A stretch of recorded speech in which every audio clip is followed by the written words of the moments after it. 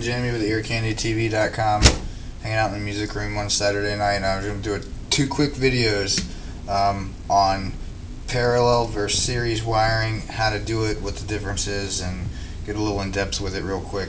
But just in a brief, if you're just trying to hook up some speakers in a cabinet, parallel wiring is exactly that. If you look up the word parallel in the dictionary, it's just two set of speaker leads running in parallel with each other from the speakers to the input jack, and you match your positive tab with your positive wire and your negative tab with your negative wire for both speaker leads, and you have them come together in parallel at the input jack, which in parallel will cut your ohm load in half.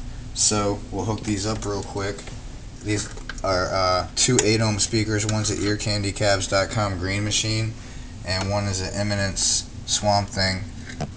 Both are 8 ohms, so we're hooking these up in parallel, so that should get us a 4 ohm load when we plug our multimeter into it. So we'll plug that in and see, come up with 5 ohms. So that's parallel wiring, and that's how you do it. Now if you have an input jack on your cab and you can't tell which is the positive and which is the negative tabs, whether it be Switchcraft or Neutrik or whatever, it doesn't matter. Just look at your speaker cable. If we're talking mono speaker cables here, which we are, not stereo, the tip is positive and the sleeve is negative, or your ground. So when you plug the cable into the jack, just look at which tab on the jack the positive end of the speaker cable pops up, and that's the positive end of the jack, usually the back of the jack. And that's how you can identify the positive and negative tabs on the speaker jack. Now, some questions that I get asked commonly. Alright, series wiring. How do you hook that up? Let's just completely undo the parallel wiring and get rid of that there. And what series wiring is similar, but you jump a wire from one speaker to the next.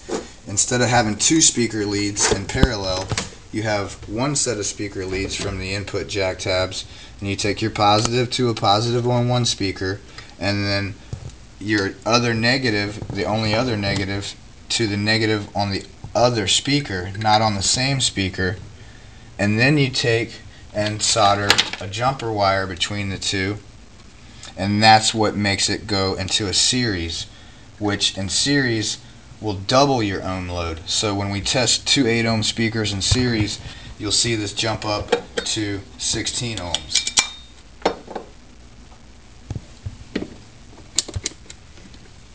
I'm saying 20 ohms. I've got it set to 2000, and these have an RE of about 10 ohms a piece. So that's why we're getting 5 ohms on parallel and 20 ohms on series. Which leads me to the next question that people ask me constantly. Ohms changes with frequency, and in the second video we're going to address that scientifically with a computer and a speaker and show you how that happens with a graph. But for now, I'm going to show you what actually creates your ohm load in your speaker cab. And your speaker, actually, the cabinet has nothing to do with the ohm load, it's the speaker. So you got a multimeter and you've got it set to read ohms, and you hook it up to a speaker, and you'll see that you will get an ohm reading, right? Okay, 8 ohms. So what's causing that is this right here, the voice coil of the speaker. The voice coil can be found. The voice coil is right underneath the dust cap and in between the dust cap and the speaker magnet. This actually floats up and down inside the speaker magnet, and that's what they refer to as tolerance and spacing and gaps and more technical information like that. But your ohm load actually comes from the speaker coil itself, so the voice coil itself.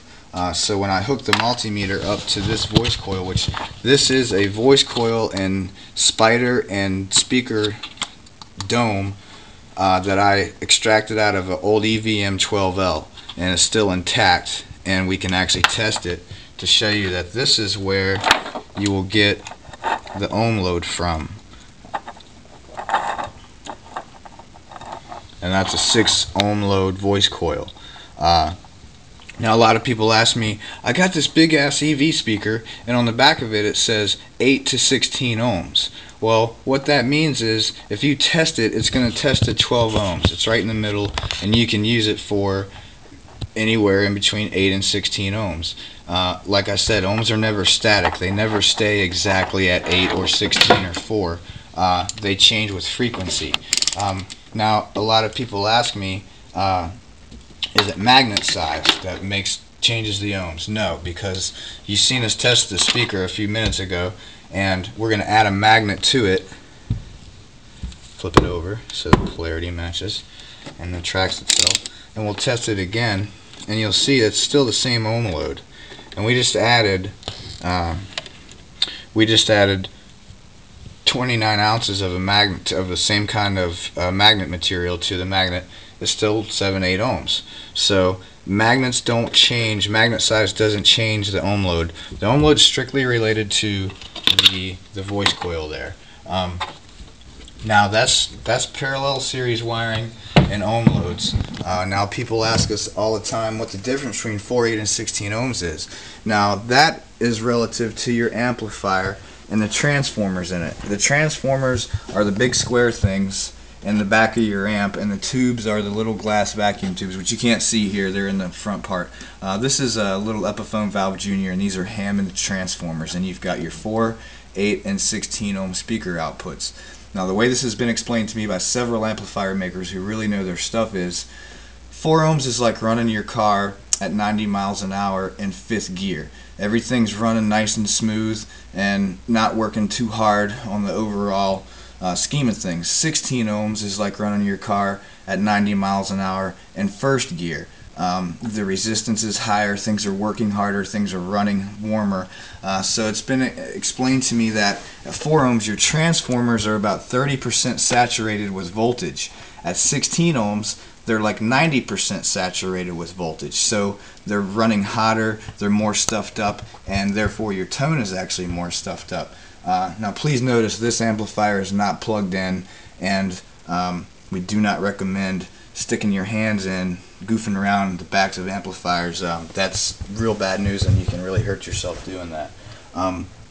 Now people ask, does wire size change ohm load? No, it actually doesn't.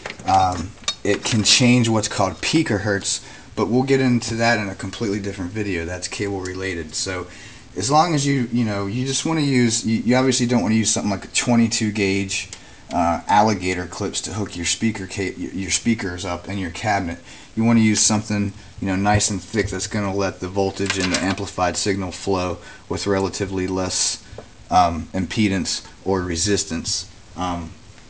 So that's the difference between parallel and series wiring. Parallel cuts your ohm load in half. Series wiring doubles your ohm load, and it's really that simple. And it all comes down to the voice coil. How many minutes are we at there? 8.5. Okay. Another thing that I wanted to go over with everybody real quick is the difference between 1/4 inch and Neutrik combo inputs. These are 1/4 inch inputs. They just take the standard 1/4 inch guitar speaker input, just like that. That's been around since the beginning of electric guitar. So that's a 1/4 inch or phono input. There's some things that have been out now for several years actually, called speak-on or Neutrik inputs. This is what the end of that cable looks like. They're airtight and they click into place and they lock. So they're a more efficient plug, and over in Europe these are actually what's code. And so since you can't tell what is your positive and your negative on these because the cable's all sealed up, if you look on the back, and if you don't have 20/20 vision, you can actually take a grease pencil or a piece of chalk and just rub it over top of the input tabs, and they're usually always labeled, and they'll say 1 plus, 1 minus, and that's how you can tell. And on to video 2 by clicking response to this video. Thanks for watching.